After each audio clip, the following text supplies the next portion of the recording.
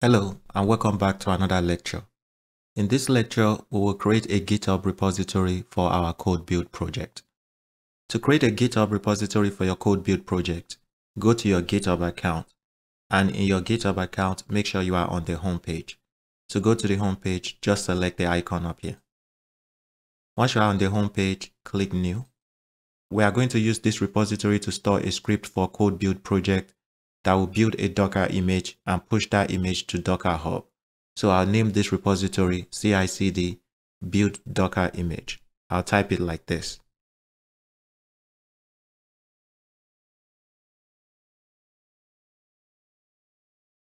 Once you've given your repository a name, scroll down and select private. Then the next thing we need to select is add a README file. Click here. And that's all we need for our repository. Scroll down and click Create Repository. This is all we need to do to create our repository. The next thing we will do, like we did in the other project, is we will clone this repository on our computer. So I want you to clone this repository on your computer. To clone the repository, we will select Code, and under the SSH tab, click this box to copy the address. Once you have copied the address, open the command prompt on your computer. Once you've opened your command prompt, the first thing you will do is change to the directory you want to clone the repository to. For example, in my case, I want to clone the repository to my desktop. So what I'm going to do is change my directory to the desktop. To change my directory to the desktop, I'm going to type cd space desktop.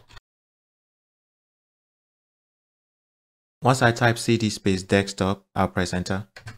There you go, I have changed my directory to the desktop.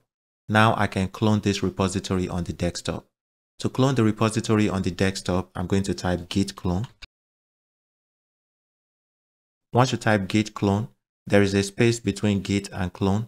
Add another space. Then we are going to paste the address we copied in GitHub here. Once you paste the address, watch what will happen here when I press enter. I'm going to press enter. And there you go. It has cloned the repository on my desktop. And you can see the folder here.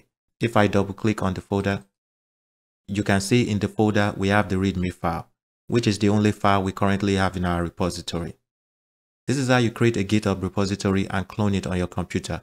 If you have any questions or there's any part of this lecture you don't understand, please leave your comments below. Thank you, and I'll see you in the next lecture. Bye.